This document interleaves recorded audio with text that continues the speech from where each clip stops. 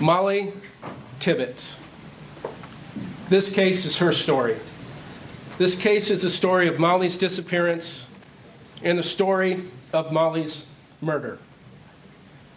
Mollie Tibbetts was 19 years old, going into her sophomore year at the University of Iowa. She was home for the summer, and home for Mollie was Brooklyn, Iowa, a town of about 1,400 people in Poweshiek County. Poweshiek County is located about midway between Des Moines and Iowa City.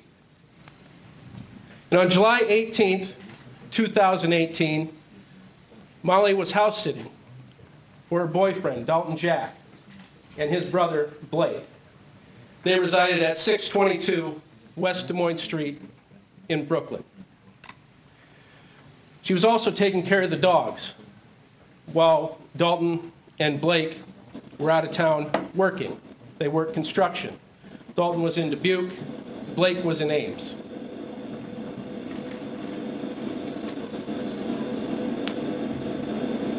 Mollie was an avid runner, and she ran cross country and track in high school. On July 18th, 2018, she put on her multicolored neon running shoes and left the house.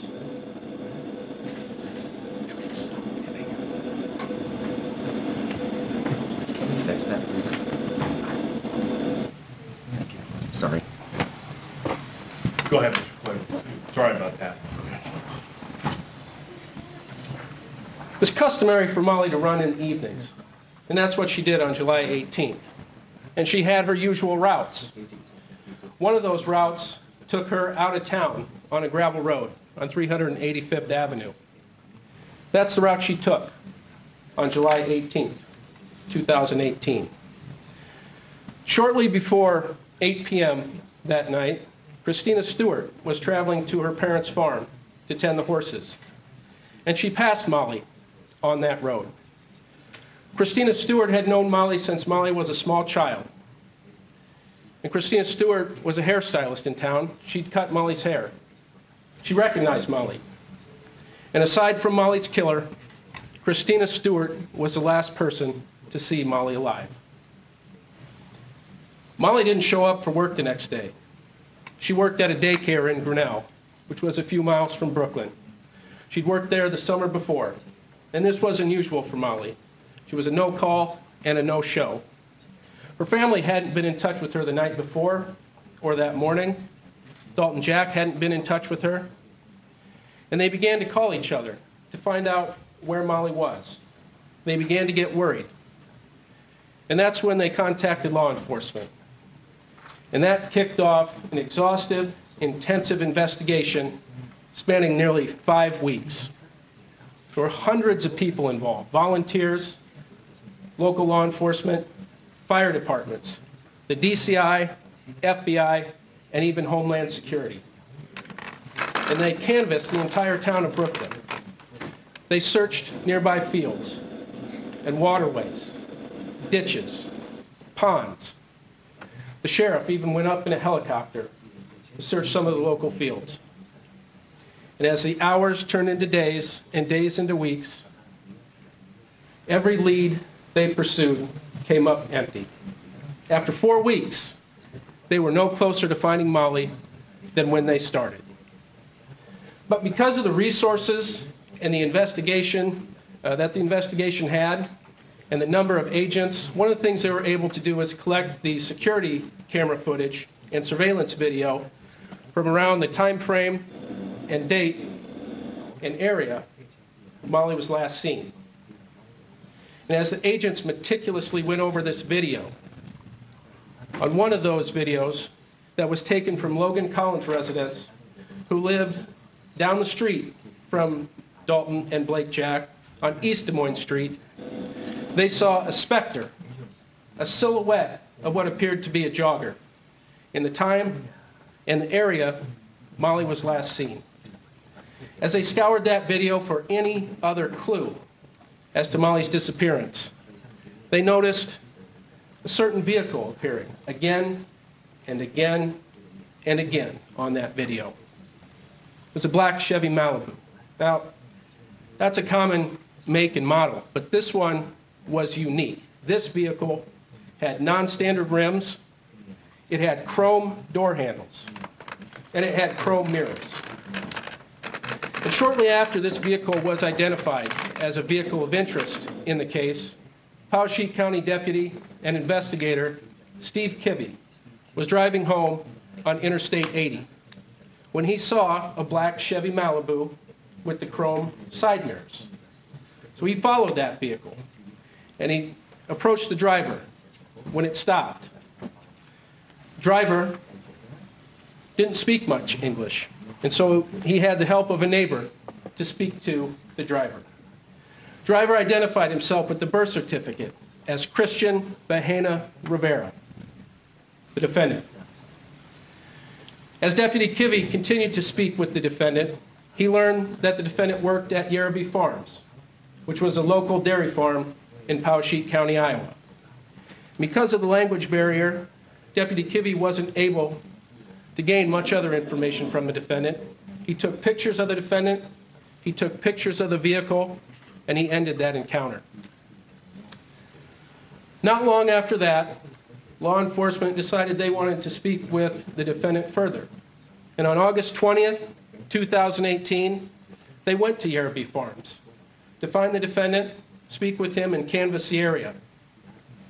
They did find the defendant that day in the afternoon, spoke with the defendant, asked if he'd do an interview, to which he agreed. That interview took place at the Poweshiek County Sheriff's Office. Now, the defendant's a native Spanish speaker, and so Pamela Romero, an Iowa City police officer, also a native Spanish speaker, was enlisted to conduct that interview. The interview went on for several hours. They talked about where the defendant was from, who his family was, who his friends and associates were, where he worked. And the defendant admitted at that time that he drove a black Chevy Malibu. He was the only person that drove that black Chevy Malibu. And then they started talking about Mollie Tibbetts and what he knew about her disappearance. And at first, the defendant denied knowing anything about Mollie's disappearance, except what he'd seen around town with the flyers and news reports. And then he was showed a still photograph from that surveillance video. It was then that the defendant relented on his story, and he admitted that he had seen Mollie the night she disappeared. He admitted that he found her attractive, that she was hot, in his words. And he admitted after he saw her the first time, he circled back to take a second look. Early in the morning, on August 21st, 2018, Deputy Kibbe, Officer Romero, and the defendant went to a cornfield off of 460th Avenue, 2478, in rural Poweshiek County, near the Poweshiek County and Iowa County line. This particular field had a gate and a long, grassy ingress or drive that stretched more than 50 yards into the corn. Defendant was interviewed again at that location, and it was there that he made further admissions. He admitted that he'd seen Mollie the night she disappeared, July 18th, 2018. He admitted that he followed her, that he got out of his car. He admitted to jogging to catch up with her, that he wanted to get close to her. He admitted that Mollie didn't want to have anything to do with him, that she threatened to call the police. And he admitted he became angry at that time. He admitted to fighting with her. And then he says the next thing that he remembers, he's driving in his car, the Malibu, and he notices Mollie's earbuds. And he remembers that Mollie is in his trunk. He admits taking Mollie's body out of the trunk. He admits seeing blood on Mollie's body and neck. He admits putting Mollie over his shoulder. And he described the body as someone who had fainted. He admitted taking Mollie into the field, placing her face up, and putting corn stalks on her body, and then leaving. Law enforcement searched the field off of 460th Avenue, and they found a body, decomposed beyond all recognition, wearing multicolored neon running shoes. An autopsy was done of the body. Identity was confirmed as Mollie Tibbetts. Body was examined and determined that Mollie had been stabbed anywhere from 7 to 12 times in the chest, near the ribs, in the neck, and in the skull. The medical examiner determined that the cause and manner of death was homicide by sharp force injury. The defendant's vehicle was searched, the Chevy Malibu, and blood was found on the trunk liner and in the trunk. Analysis was done of that blood, DNA analysis, and it was matched to the DNA taken from the body. It was Mollie's blood in the defendant's Chevy Malibu. Ladies and gentlemen, this is what I expect the evidence in this case to show. And when you go back in your deliberations, I'd like you to focus on the three primary aspects of the state's evidence that point to the defendant as Mollie Tibbetts' killer. The first is a video. The video that shows the defendant's black Chevy Malibu in the time and the area where Mollie was last seen.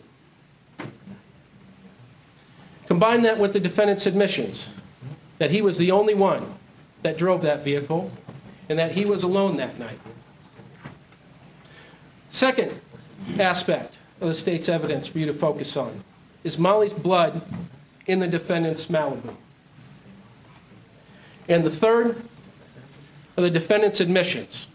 His admissions that he saw Mollie, that he found her attractive, that he ran alongside her, that Mollie threatened to call the police, that he became angry, that he fought with Mollie, that he drove to the field at 2478 460th Avenue, the field with the gate and the long ingress into the corn, close to the county line, that he remembered Mollie being in the trunk, that his admissions of taking Mollie's bloody body out of the trunk, putting her on his shoulder, taking her into the field, leaving her there, covering her with corn stalks.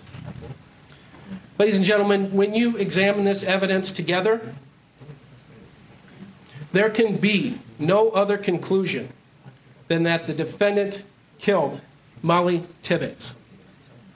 And I'll ask you to return a verdict, the only verdict that the evidence demands, that you find the defendant guilty of murder in the first degree. Thank you. Thank you, Mr. Claver.